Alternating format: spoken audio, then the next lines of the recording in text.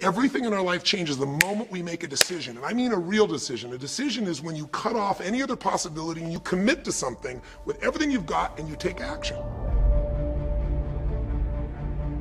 But the big decisions start with little decisions like, what am I going to focus on? Because whatever you focus on, you're going to feel.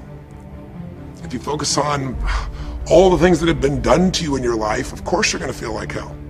If you focus on all the amazing coincidences that have happened, things that maybe they were guided, maybe not, but things happen, and because of that you met this person that's your best friend, your husband, your wife, or because of that you have this ability, or because you were there that day, God, you missed an accident. I don't know what it is, but whatever you focus on, you're going to feel. If you focus on people don't care, and you'll look for reasons why they don't care and evidence they don't care, you'll find it everywhere. If you look for evidence that people are really good people inside, that at some level we all care about each other, you'll find it. Seek and you shall find. The secret is, have you become conscious about your decision making? Because this breakthrough session is, really, you want to change your life, make new choices. New life comes from new choices, but you got to make conscious choices. The people in this particular television special, Melissa and her husband, they really found themselves in a place where they were both making decisions, Melissa and Rick, that were unconscious. When you make decisions about what to focus on and what things mean and what to do, and you're unconscious, you get pretty terrible results usually. Now, we've all done this. I do it still. We all do. But if you want to change your results, you got to become more conscious in your decision making. So think about it. What you focus on, you will feel. Whether it's true or not. You focus on how people don't care, you're going to feel they don't care. Second decision you make is, what do things mean?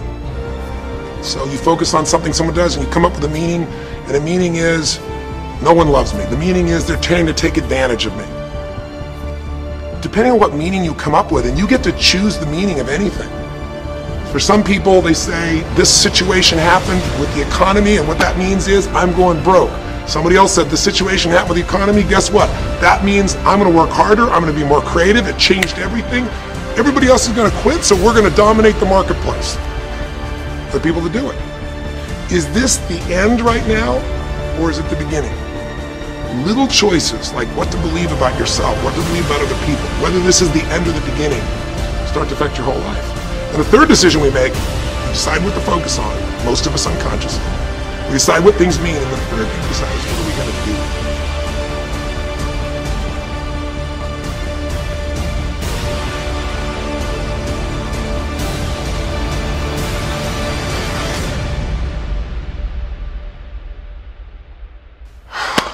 We decide to quit because it's overwhelming. We decide to get strong and focus. We decide we're going to turn it around. We decide to wait and see. Ultimately, your destiny is determined by what you do.